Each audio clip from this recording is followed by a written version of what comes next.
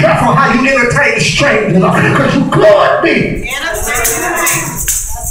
Could be entertaining angels on the way. So the Bible says, Paul writes and tells the church, now since you have received him, there's something else that you got to do.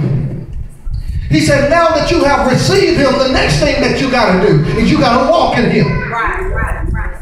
Well, what do you mean, brother preacher? Well, they told me all I had to do was get a preacher in my hand and God my heart. They didn't tell me about that other stuff. Well, that's why you in the house of God, so you can find out today. And that after you get saved, your life will consist of works. Come on, somebody. Yes, sir. All right. Well, brother, you know your works don't save you, or your works don't keep you saved. You better read the end of the book. The Bible says, and the books were open. Come on, somebody. And every man was judged according to his what? Y'all better hear what I'm talking about. Your life, amen, should be a life that's working for Jesus Christ.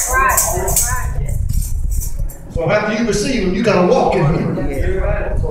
And be rooted and built up and established in the faith.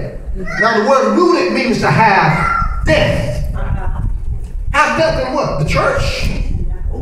There's a whole lot of folk that got depth in the church, and when we say that, we ain't gonna let nobody take our position. We ain't gonna let nobody come against or take our seat. We ain't gonna see, but that ain't the depth he's talking about. You gotta have depth in the word of God, because there's a whole lot of folk that know everything about the protocol of the church and the orchestration and the organization, but they don't have a clue what the Bible has declared from Genesis to Revelation. And I want to let you know, if you so they caught up on how the organization works and how this works, and never coming to the realization that the word of God is real. Right. There's a whole lot of folks, Sister